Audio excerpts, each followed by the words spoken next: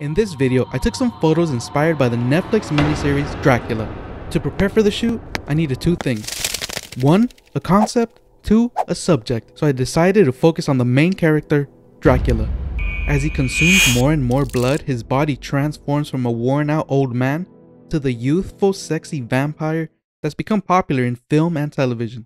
I wanted to photograph something to represent that transformation. I went to a thrift store and this is what I found. Hit it!